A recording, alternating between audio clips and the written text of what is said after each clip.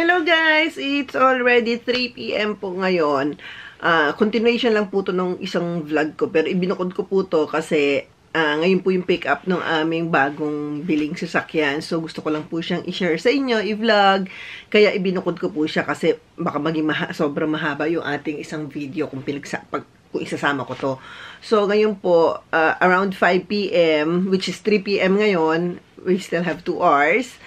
Pipick upin po namin yung bagong sasakyan kasi yung aming pong lumang car, yung aming CR-V is matagal na rin po namin nagamit yun, siguro mga 10 years kasi ang car po sa amin is hindi po masyadong gamit, like nagagamit lang namin siya like kung mamimili ng mga mabibigat na items or pupunta ng Costco, yung mga ganon, basta yung mga malakihang bulk na pamimili or kung meron kaming long drive. Pero po sa everyday life po namin, hindi po namin nagagamit yung car. Pero hindi rin po kami sanay na walang sasakyan kasi syempre meron kaming Mommy G and yung car nga namin laging available. So ngayon po, in 2 hours time, pipick upin namin siya. So gusto ko, kasama ko po kayo sa pagkuha sa kanya. Okay?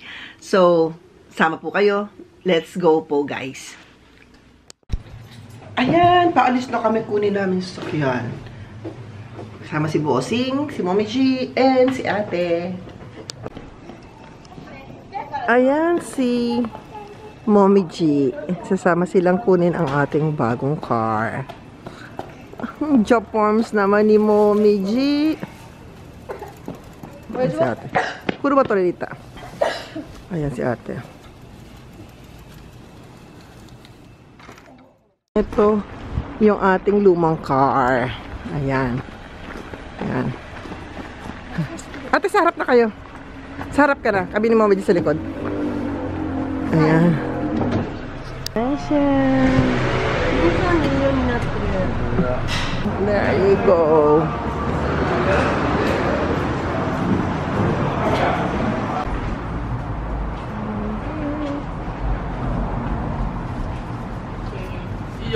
Our old car.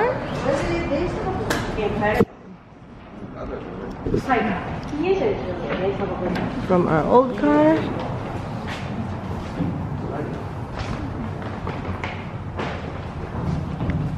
to our new car. Ay, mami, dyan na kahit eh.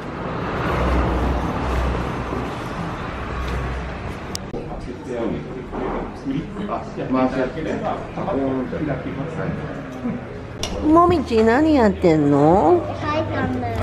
おー、色塗りしてるのよね。上手ね。これもまだかな。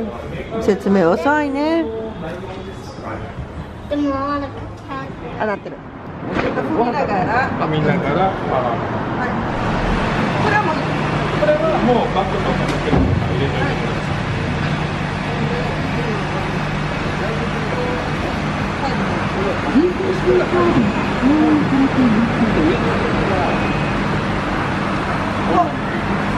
パワーつけてもブレーキはどうですか？ブレーキはまあ踏んだままで、今、おっしゃっていただいたようにこの P ボタンでサイドブレーキ代わりになってますので、それを押していただくと解除になります。だからちょっとなこれで今解除ですね。で、あとはこのシフトレバーを、このパーキングのサインはこれはパーキングですね。で、このシフトレバーを一旦右に倒してあげて、手前にやると手前にやるとドライブです。あ、はい。ブレーキ離しちゃうと進んじゃいます。あ、はい。今だったらで、同じように右に倒して奥にやるとバックになります。バックの時はモニターつけます。で、あと P ボタンを押すだと押すとパーキングになります。今ブレーキはで、あとそのサイドブレーキの部分ですね、それを引き上げてください。上。で、引き上げるとここに赤ランプがつきます。ああ、はい。これ赤ランプついてるとサイドブレーキが効いてる状態ですよ。ああ、はい。で、もう一回じゃあ押してみてください。その上のところ。ブレーキはブレーキ踏んだまま。押すとこれで解除になる。でもう一回ごめんなさい、引き上げてください。で解除。で一応シートベルトをしていれば解除するときはいちいちそこを押さなくてもアクセルペダル踏めば自動的に解除にはなります。はい。シートベルトちゃんとしてれば。おかんの場合は面倒くさい手間が省けるってことだよね。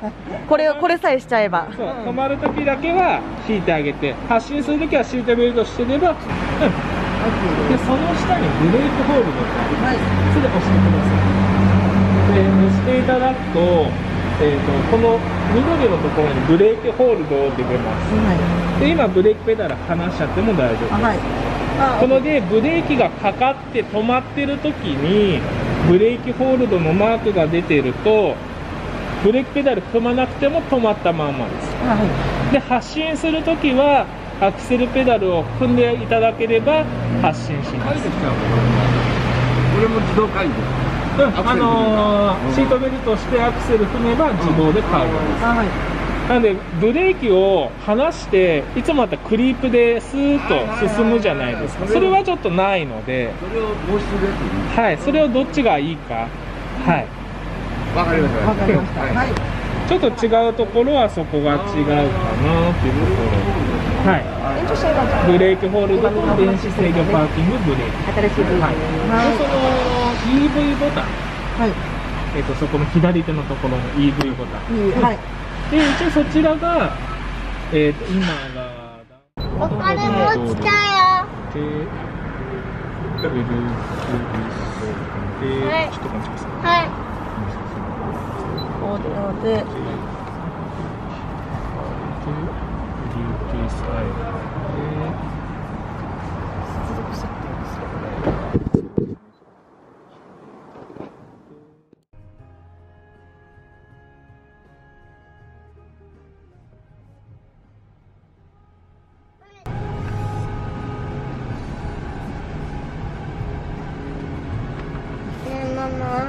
はい、パッと入れて、モニターでは入ってるじゃん。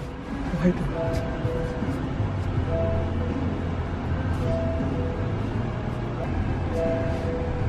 CRV みたいに高くないからね。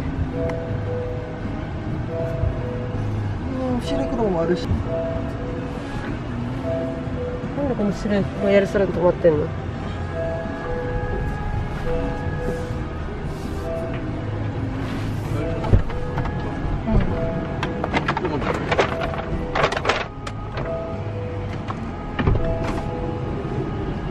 動かせるよ。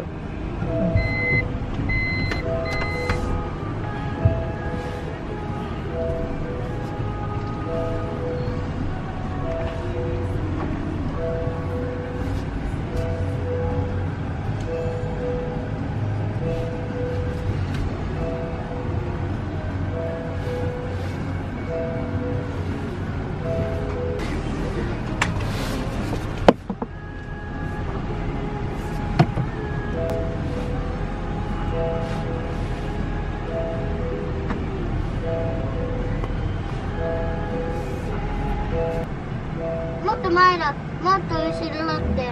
もうぶつけたでしょ。